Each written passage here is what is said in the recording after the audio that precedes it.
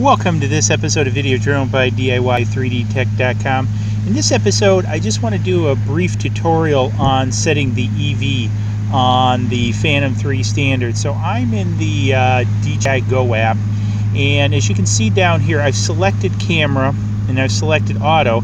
And now notice somehow this had gotten set to -2, and so what I want to do is I want to hit the plus sign to bring up the EV, and this is going to be brighten up the image, because as you bring down the EV, it darkens the image. As you bring it up, it lightens the image.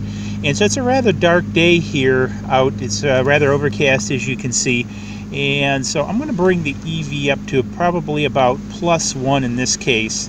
And so this is a great way, if you're not using neutral density filters, to bring down basically the effective exposure of the Phantom's camera. So as you can see there, we now have a nice clear picture, and we've now adjusted it. So again, all you have to do is click this little button down there. As you've seen, I just popped, and this will pop up. So shutter speed, I have this at auto, and it's set for ISO 100, shutter speed 500, and I have an EV of +1. So hopefully, if you're looking for how to set your EV in the Phantom 3 standard with the DJI Go app, this will help you out.